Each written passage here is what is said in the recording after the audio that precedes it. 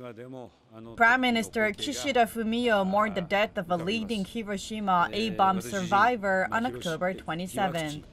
Tsuboi Sunao died on October 24th at age 96.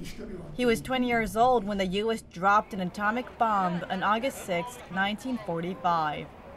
The leader of a Japanese group of A-bomb survivors also met then U.S. President Barack Obama when he visited Hiroshima in 2016.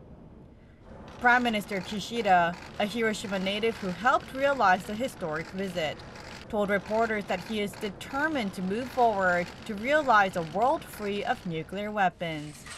Tsuboi had been calling on the Japanese government to sign and ratify the Treaty on the Prohibition of Nuclear Weapons.